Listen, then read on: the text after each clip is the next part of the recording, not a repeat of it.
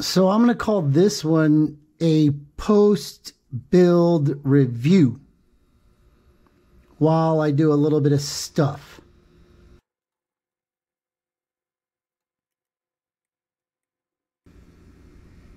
An Italian machine that doesn't leak. That is one of my goals.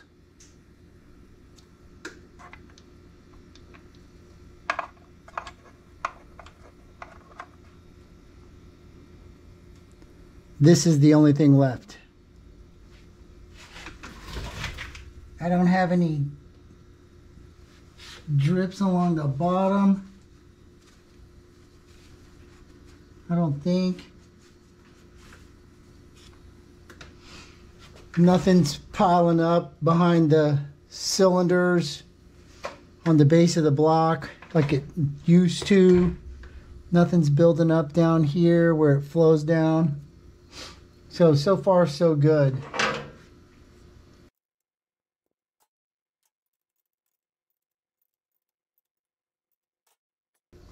It's a little warm. I just got back from a 94-mile run. I'm going to call it post timing adjustment run. Worked great. I didn't get any pinging. Of course, I'm still running some residual octane booster in there. Sorry. I just want to let y'all know that I don't rehearse anything. There's no way to rehearse this because I don't know what's going to happen. Sometimes it works out great. Sometimes it's a Ducati and you have to make it up as you go along. So no, there's no rehearsing. There's a little bit of editing on the backside where I delete most of the foul language that I'm prone to use when working on stuff. But no, I don't sit down and write a script. How could I? It's not possible. So most of y'all enjoy it, but you know, recently one of y'all did not. So if you don't like it, go somewhere else, bro. That's all I can tell you. I'm not your personal YouTube provider. There's plenty more available. But I digress. Okay, so we'll run that and see what happens. What I wanted to talk about was some of the things to consider before you start diving into this. So I ordered the big toolkit from HD ESA. So we needed this for the pulleys. We need this to spin the motor around for when we're dialing in the camshafts. We needed this to pull the side cover off. We needed this to take these nuts off. You use this on the heads to hold the spring while you're messing around with the valves. This tool, I don't know what it is. I never used it. And then there's this tool, and I don't know what it's for, but you can use it on the other side of the motor to torque stuff down on that flywheel and stuff. You'll need a piston stop. I just made my own. So this is a spark plug. You got to chip away at that porcelain for a while, and then you finally get rid of it. And then run a M8x125 down there. And then you've created your own piston stop. Definitely going to need some Yamabond or 3-bond or your sticky gasket material of choice. The Permatex, you know, this stuff still flows and it's not all clogged up at the tip. So that's why I chose it. because it lasts longer than 1 day. By now, you should have been able to watch all of the videos that I made, taking the engine out, taking the engine apart, splitting the cases, replacing that oil galley plug, putting in the new pistons and rings, and putting the jugs in, the valve jobs, the valve lapping, the works, right? We dialed in the cams, 106, 106.5. Put the BST wheels on there. What made the biggest difference mechanical wise overall, in my opinion, was the degreeing of the cams. That's something you can do without having to drop the engine. You're going to have to take the battery tray out so you can get to the top. But that little micrometer holder fits right here. So you could degree the cams while it's still in the bike and set those up. It was so smooth the first time it started. I mean, just click, on the money, go. No popping through the carbs, no rough idle or anything like that, waiting for it to warm up. And then every time after that, it's been a perfect start. These FCRs don't have carb or chokes, so, you know, there's a little bit of manipulating in there. But once the camshafts were lined up closer together on the center lines, I mean, it went good. Performance-wise, overall, those BST wheels,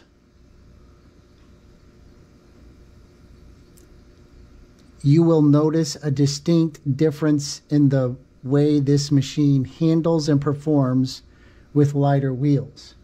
Now, don't take my word for it. I've shared that video from Brad where he talks about Ducati modifications, and you know, one of the #1 things he recommends is the wheels. You're going to pay $5,000 for a motorcycle. You're going to spend all this money hot rodding it, but the wheels are going to make a huge difference. So now that I've done it, I love it. My modifications to this BST wheel to make it fit this 17mm axle are still working. I haven't had any problems. I'm up to about 350 miles after rebuild.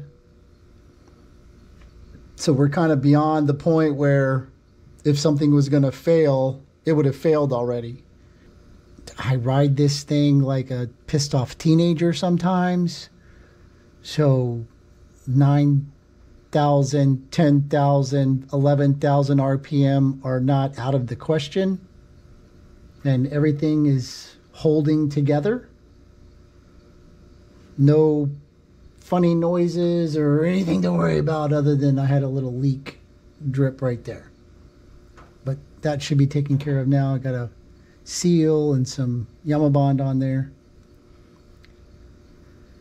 I still like the idea of running open belts, but with as much stuff as I do to this thing on a regular basis, I can still line up my marks. I know my used nuts are not backing out.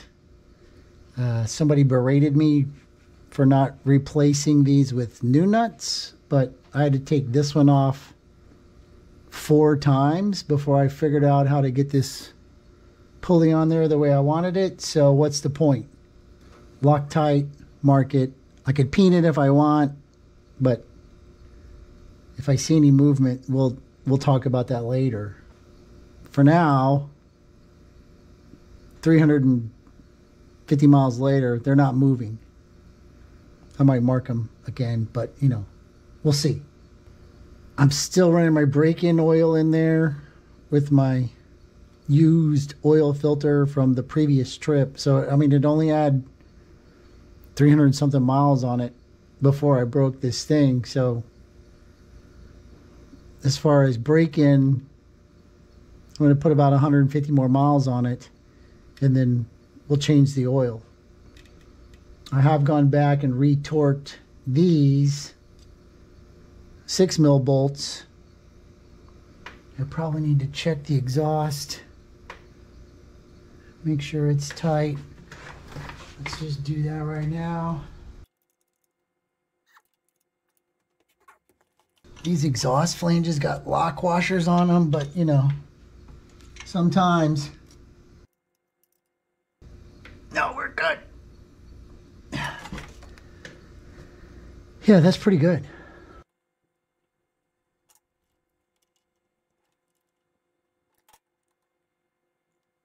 Let's give it a fire up. It's been a while.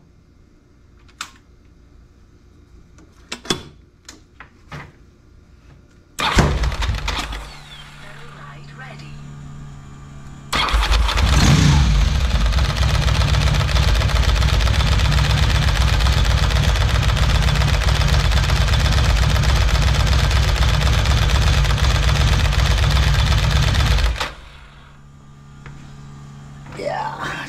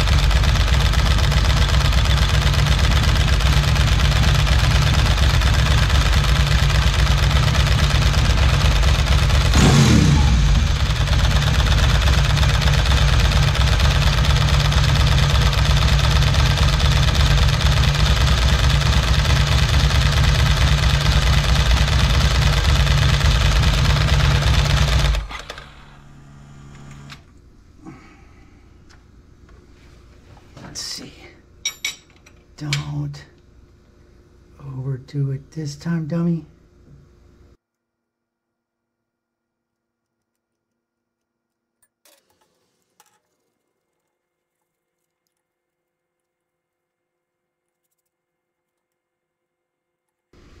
So I think we got it sorted.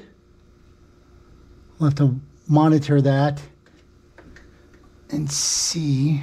What is that? I don't know. I didn't do that. Interesting. So what's next? I don't know.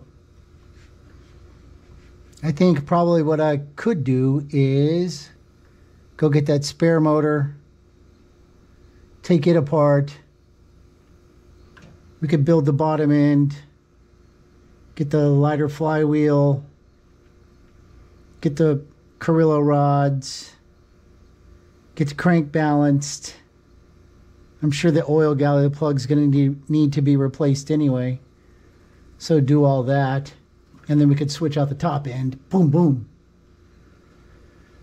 But for now, I'm just going to ride it. I'm going to ride it like it's stolen. I'm going to ride it like a pissed off teenager. And I'm going to have some fun. So, thanks for watching. Y'all have a good day.